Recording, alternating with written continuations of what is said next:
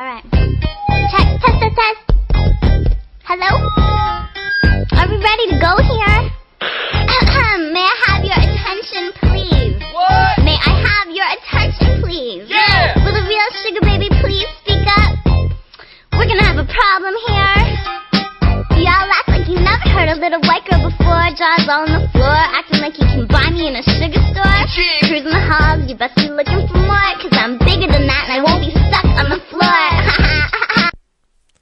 Warning, the following is a Guptail 89 parody. If you take any of this seriously, consider yourself one of the biggest idiots in the world. Well, okay, yeah, I do find these women attractive, but that's far from the point. So anyway.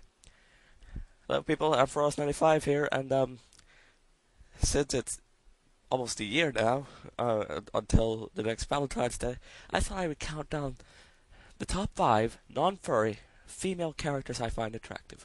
The furry and the male characters may come at a later date. So let's get this started. Number 5. This one, I know people are going to freak out over me for picking this one at number 5. And I guess technically you would say that this one's technically male, but I'm going to put it down as female anyway. It's female Naruto. You know, when he uses that harem jutsu. Now the reason for number 5 is that you don't really see much of him. I mean, yeah, you could always look up hentai for it, but that's it. It's not that revealing. How am I supposed to get turned on by that? You know, but at the same time, it's just...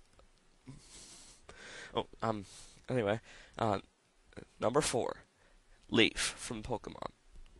Now, number 4 and number 3 are both from Pokemon because, although I was initially trying to keep this at one per franchise, I couldn't pick between these two. So, at number 4 is Leaf. I could just imagine her right now, naked. Oh. But, nah, I'm not that turned on, though. Anyway, number 3, May. Oh, bomb. Oh, God. Oh, May, I think, has the nicest pair of legs by far in the Pokemon franchise. I mean, Misty, I'm sorry, but eat your heart out. And I know I'm going to get a lot of hate comments for not including May, or Misty, but I just find these two more attractive. Oof. Number 2. I don't know how you're really supposed to pronounce this, but the melatonin of Haru is one of the animes I have currently been watching. I've been watching for a while, and I have to say she is. God, I'm getting excited now. I mean, if you think about it, her no-nonsense attitude really makes you want her more because, you know, you really want her. It really makes you want to let her hair down a bit more. So what could beat this girl at attractiveness? Well, believe it or not, I found a girl that's even more attractive, and it's number 1. Now, this girl has everything that I absolutely find attractive in a woman. She wears tight leather. She's sassy. She has an absolute gorgeous butt. It's Black Cat from Spider-Man. Oh, God. Wow. That is just drop dead gorgeous right there. Oh, God. Especially if you see her getting knocked out via knockout gas or something, and it's just... She just turns me on so much.